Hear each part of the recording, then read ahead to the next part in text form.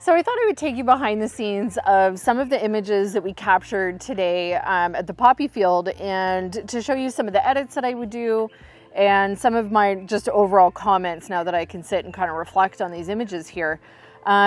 Again, when you're photographing with a cell phone, you're going to get really contrasty images, especially when you're following like my tips of like putting the light behind the subject and the light isn't shining onto the subject. You're gonna get some like contrasty images, but I do find that generally can be fixed in like editing. So I'm using Lightroom on my iPad. You could use any photo editing app. It doesn't have to be Lightroom. I use it because I find that it has the most features that I like to use. I also use it on my computer. So when I'm editing like my professional shoots with clients, I like to use it with that as well. So I'm just the most familiar with it, I find. So this image that we took here of Asher laying in front of the poppies is super cool. I really love it. I can tell though by looking at it that it's just a little dark in places and it's got some contrasty bits. So I'm going to show you how I would fix that. So to start with, I'm going to take the highlights down, which is going to bring some detail back in that sky back behind him, and I'm going to bring the shadows up. Now I'm just looking at his face and kind of some of the darker bits here just to see what kind of an effect that it's having. I can tell by looking at his face that he looks quite blue, and what that means is the color temperature of the photo is off. So when a dog's face, or in his case it's his face because he has white fur on his face, but if a dog has white fur and it looks blue, that's how you know the color temperature is just kind of out of whack. Same thing if you have a black dog and they look blue, same thing. So this time of day, I find that the color temperature always needs to kind of be adjusted. Yeah, so the color temperature, we're just going to kind of slide it to where you can see that it looks way too yellow, and then I just kind of back it off from there. You want to be careful. I do notice in a lot of pictures that I see people sharing that the color temperature is just off. Their dog looks like a completely different color than what it's supposed to be. So I would definitely suggest, if you're photographing this time of day, to kind of have a watch out for stuff like that. I always take the vibrance up a little bit, never the saturation. It's always vibrance. Saturation just oversaturates colors that are already saturated. Vibrance adds saturation to colors that are unsaturated, if that makes any sense at all. Just adjust vibrance, not saturation. Okay. I don't think I want to add any of these effects. I think that the lighting now looks okay. Okay, so I'm going to go into their masking tool, and what I'm going to try and do here is add a new mask, and you can see that there's a select sky option. So I'm just going to see what happens. Yeah, it's put the sky in red, so that's kind of nice. I'm going to do a little subtraction, subtract from mask, and I'm going to select subject. So it for sure takes Asher out of this masking part. Now what I'm going to try and do with the mask is I'm going to bring the highlights down in the sky, just kind of a little bit more, maybe like that. I'm going to add a little bit of blue into the sky, just to kind of make it a little bit more blue. And that is about it. So that is before any adjustments to the sky, and that is after. So it's just subtle, just adding a little blueness to the sky. Okay, and I'm going to hit done, and then I'm going to go into crop, and I'm going to frame this up just a little bit better. So I'm trying to center him a little bit in this image, and what I'm looking at here is the distance on either side of his body. So I'm centering his whole body within the frame, and I'm making sure there's as much distance on the left of him as there is on the right of him, and that looks good to me. Can I get rid of this leash? That is a good question. Let's just try it out here and see what happens.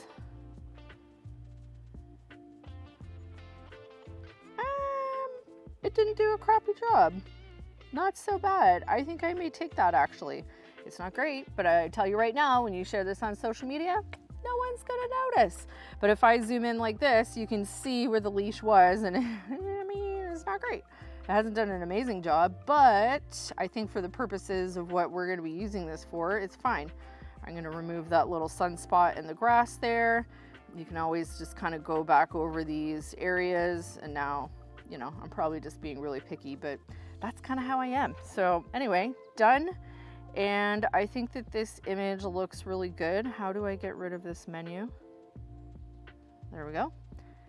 Look, so there's the before, which looks dark and blue, and after, it looks all sunny and he's so happy. Okay, so that's our first one down in the bag. What's next?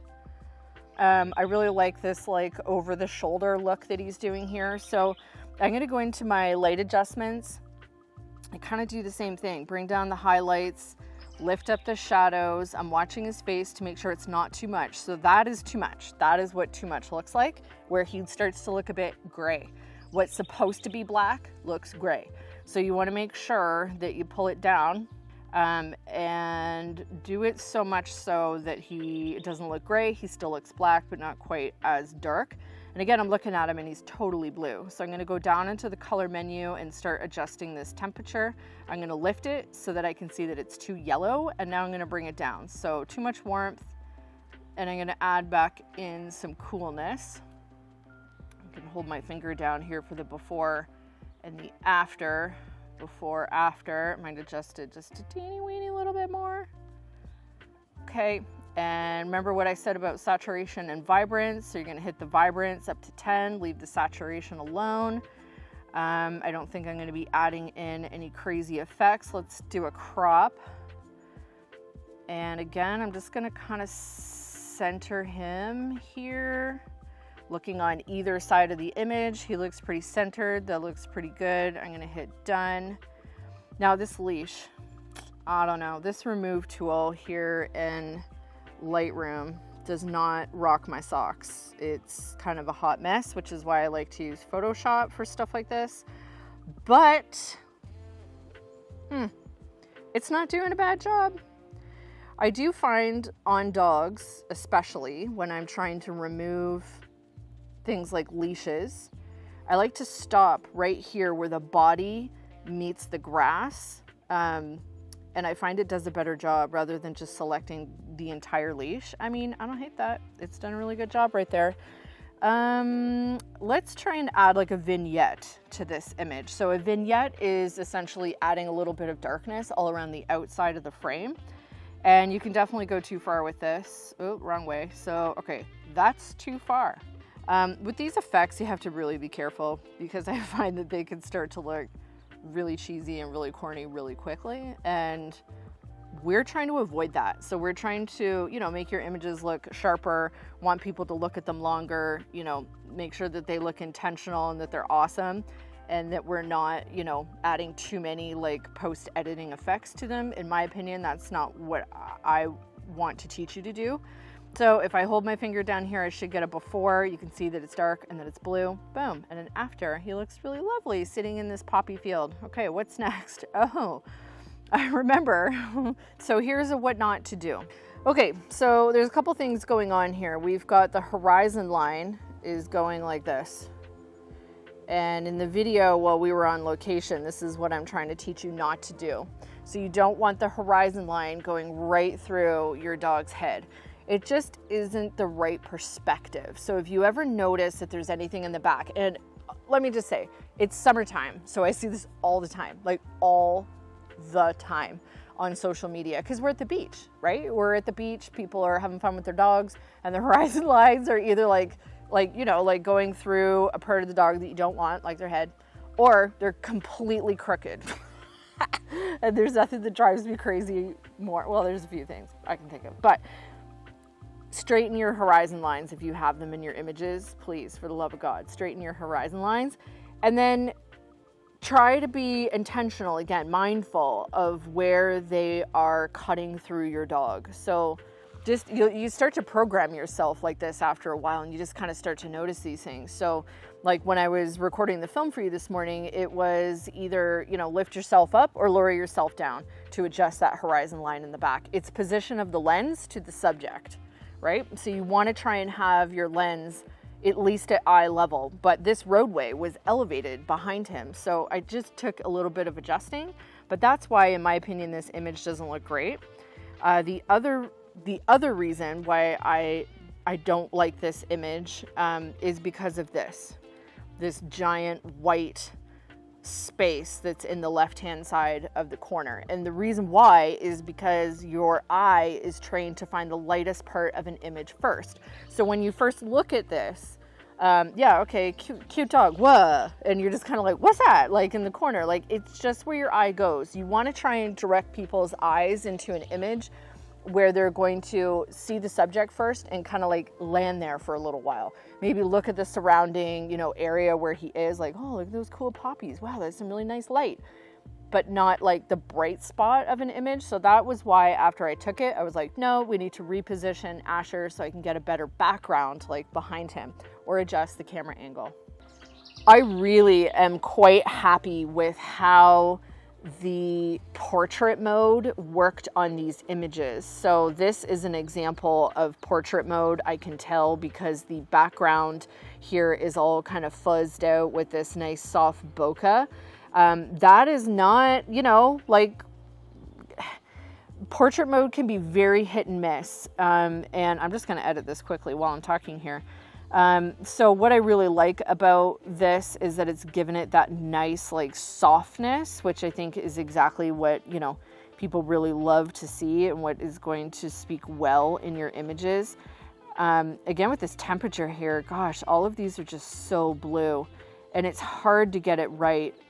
Again, when you're dealing with cell phone images, you are shooting in JPEG. So JPEG files already have color correction put on them by the device itself.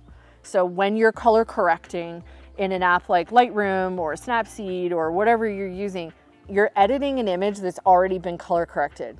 So that's why it makes it hard. That's why RAW format is becoming a thing. Apple has Apple RAW. I haven't used it yet, so I don't know. I actually, yeah, no, I can't even say that if I've used it and if I would recommend it. I just think for like, in most circumstances, you're going to want to photograph in JPEG. It just makes smaller file sizes. So therefore it is easier for you to have on your devices, unless you were doing something special in particular. But here we go, before and after of the color corrections. Again, if we want to go in and see what we can do with this leash here, and maybe this little bit of the poppy I'll take out. That's the one thing I notice about photographing with flowers, is that there's little bits and pieces of these flowers kind of sticking up all over the place, and it kind of makes it a little difficult. In some of these here, there's like, you know, a piece like right in front of Asher's nose, and it's so distracting. But what I actually really like about this image is I really like the poppies on either side of his head. I think that those are really cute. And yeah, I quite like this image. I think that I'm okay with this and that it's done. So I'm just going to show you the before and after. Okay, so I have for you another what not to do image here. So this picture of Asher, the sun is again still behind him, but look at what is happening to his face. So because he has his head tilted up in that type of a position, we are getting a lot of light right here. So right on his nose, and that right there is causing a really bright highlight on the front of his face. That is not, you know, a very desirable look. I'll show you how I corrected this in a minute, but why it's happening is the light source is coming behind the dog and it's coming over his head and it's hitting the front of his nose. Now I see this happening a lot in images that are taken like midday when the sun is right overhead and it's kind of like spilling onto the back of your pet's head and again down onto their nose. And it's just creating that really bright highlight. It's not ideal. It doesn't look great. And I would, if you catch this in camera, like on location, if you catch this happening, just reposition your dog, find a different way. So to fix this problem with Asher is to lower his head. So this image here, his head, his nose is lowered down and you can see that there is no strange highlight on his nose. I quite like this image, so let's do a quick edit with it. I'm going to, first of all, straighten the background. I am going to crop that out anyway, so I hope to just, yeah, move it like that. And so I'm going to put his eyes up on that top 2/3 line, and his head is going to be right in between the intersecting points. So if you can see that, I've centered his head. I always look at the space on either side of the ears to make sure that I've centered it properly. And he's got lots of room for his feet in the bottom of the image, so I am happy with that crop. I love it. I think he looks like he's, you know, surrounded by these beautiful flowers. So I'm taking the highlights down a little bit. I'm pulling the shadows up a bit, again, being mindful to make sure he doesn't look gray. I'm going to adjust the color temperature and warm it up just a bit. I feel like that looks pretty good. Take that vibrance up to about 10. I enjoy that. I'm just looking at effects here. I'm going to add like a touch of a vignette. I enjoy that. I think that looks good. I'm going to try a different mask here. So I'm going to hit the plus sign and I'm going to go select subject. So now it's selected him. It's left off a little bit of his foot down there at the bottom, but I'm not going to worry about that right now. And I just want to see what it's like if I bump these whites up a bit. Bumping up the whites, and I'm taking down the blacks just to give him a little bit more contrast and to help him stand out. So if I hit done and I go to like the big part of the image here and I hit before and after, I can see that that's added a nice effect. Okay, let's try and remove this leash and see how we do with this. This healing tool has not let me down today so far. All right, I'm going to adjust that brush size, bring it down. Let's see what we can do in here. Is it going to fill it in? So I think I know a lot of people leave leashes in on photos, and you know, I don't hate it, but what I don't like about leaving leashes in on photos is that it does create a distraction point. Especially if your leash is like a bright color or it's like coiled up in front of the dog or, you know, whatever. I don't love anything that distracts the viewer's eye from your dog, or whatever it is in the image that you're wanting them to look at. So final edit on this image, before and after. Love it. Okay, these last two images here are my faves. We have this one here where I have used the portrait mode. So the reason why I can tell that it's a portrait mode photo is all of the background is kind of soft and out of focus. Cell phones are notorious for making their images sharp from the tip of the dog's nose right to the trees in the background. Everything looks sharp and in focus. It's a dead giveaway for a cell phone image. This image, I feel that the portrait mode has actually done a really good job. Same with this one here. In terms of the position of my dog, I really prefer this one where I can see the side of his body and I'm getting a bit more perspective. I love the crimpy fur in the front because he was like soaked. So was Phoenix from being in this poppy field, but it was so wet and foggy this morning. It was ridiculous, but I love the crimp to his fur. I think it's super cute. This one, I love the look to his face, but I can't really see the rest of his body. I can see his booty there above his head, which I do think is adorable. I mean, of course, it's my dog. I think they're all adorable. But I am going to do a quick edit on this one here. So same thing, you just start in the lights, you move it down, lift the shadows up, make sure he's looking like he's the right shade of black. I'm going to increase the warmth, but not too much on this one. So there isn't any direct sunlight coming in onto him in these images here. He's more in that shaded part. When we were doing that shoot this morning. I'm gonna add like a little teensy weensy bit of a vignette. So we got that, and I'm gonna go into the healing brush, into the healing brush here and see if I can get rid of this leash without disturbing the poppies too much. Yeah, man, I mean, that has done, I'm impressed. So I take back anything I said earlier about the healing brush not working very well. I mean, that's done an excellent job for this type of an image. I feel like Asher does look blue here, so I'm going to go in and hit a select subject, which is going to give me a mask on the dog. I'm going to go into color and raise this color temperature up a bit. I'll do a quick before and after just to make sure. Now, I mean, I feel like that's pretty good. On my screen, it looks not too bad. And I think that's it. I think that's it. I really enjoy this picture. I think he looks really sweet. And for a cell phone, I am impressed. I have to say, I really, really am.